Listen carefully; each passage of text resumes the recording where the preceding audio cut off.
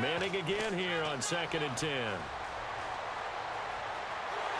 And the Browns' pressure gets to him that time, and he's going to go down. Ian Williams coming hard that time. He's able to run him down for a loss of 12.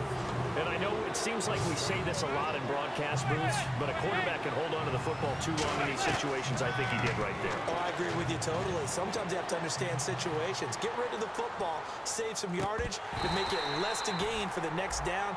Instead, he was so hipped on ball security, he held on to it and took a big sack.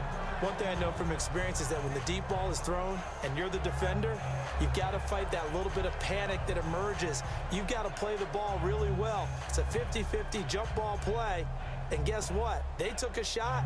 How are you going to win it? And in this case, they managed to get it done. Their already slim hopes are going to ride on this one. They'll go on 4th down. Now Manning, got to have this one. Caught left side, it's Beckham. The Giants go on 4th, but come up empty. And this Browns defense stands tall. Well, certainly not the way that they were hoping that possession would end, failing to